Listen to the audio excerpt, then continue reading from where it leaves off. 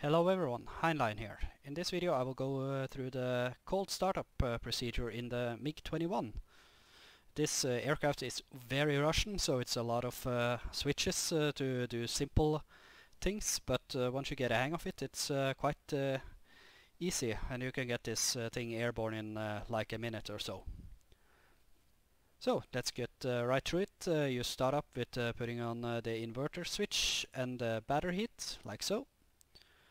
Next up you turn on the battery power, the DC generator and the AC generator for ground power. Next up you turn on the 3 fuel switches.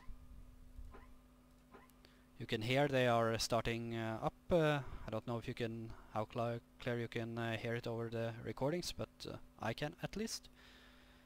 Next up we turn over to the left hand side and we turn on the engine APU switch, the fire extinguisher, and we uncage the throttle.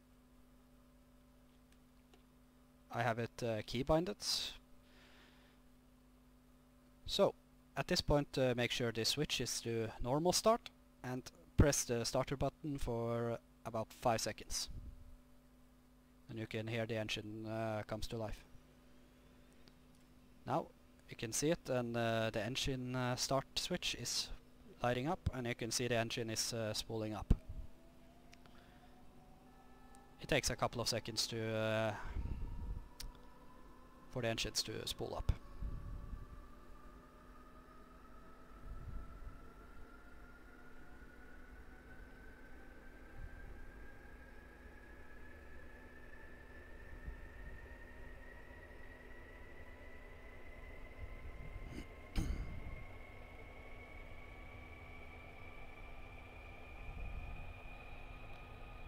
So at this point the engine is idling, so now we can turn on the engine cone switch, the pump unit switch, the trim system switch, and all these switches right here.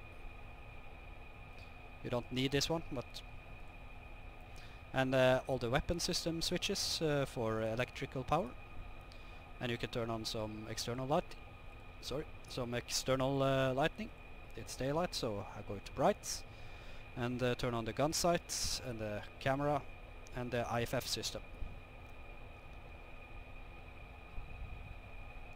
Okay, and then we can turn on the gyros right here, 3 of them, and now you can see the gyros are starting to spin, and then you press the FTS switch to uncage everything. So next up you can turn on your radar. This one is optional because the radar takes about 3 minutes to warm up, if I remember it correctly, but the radar in the mig-21 is cooled with alcohol, vodka as a matter of fact, very typical Russian, and it only has enough coolant for about 40 minutes of operations in standby mode, and 20 minutes in the on position. So you need to take that into consideration before you are departing. So for the next thing, I like to turn on the ATC system and the RWR.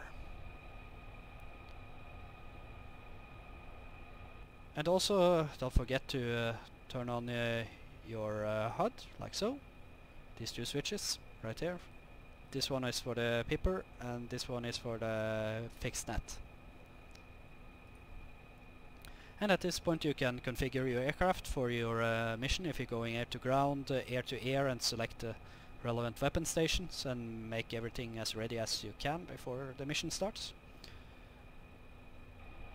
And right now you are ready to taxi. All you need to do is to turn on the taxi lights, like so.